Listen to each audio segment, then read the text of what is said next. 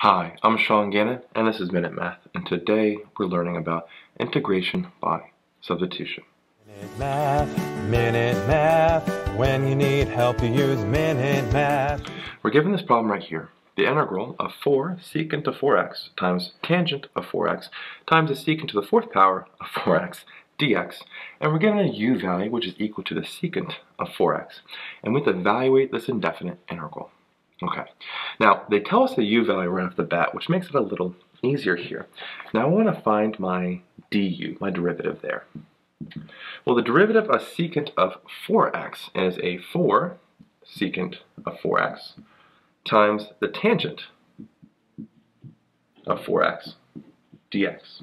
Okay, so if we're using our rules, secant of 4x has a secant of 4x times tangent of 4x times the derivative inside of which is just the 4.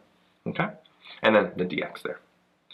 So now I want to see if I can rewrite this in terms of u du. And at first it does look pretty complicated, but now that we can see some parts, we found the derivative, it actually lines up pretty easily. Notice we have that 4 secant of 4x tangent of 4x dx is just that du. Right here. Put that together, that's the du right there. Okay? And then our u is just that secant of 4x. So this whole thing actually writes down to be something fairly simple here. The secant of 4x is the u value, so we have u to the fourth power. Okay, in this part here I'll put it as u, but not to the fourth power part. Fourth comes out here, and then everything else is just that du. Now, doesn't that look like a much easier integral to solve? From there, let's use our power rule of integration. We add a exponent by 1, so we have u to the fifth power, and then we put a 1/5 out front, and don't forget the plus c. Then from here, we just plug in what our u value is.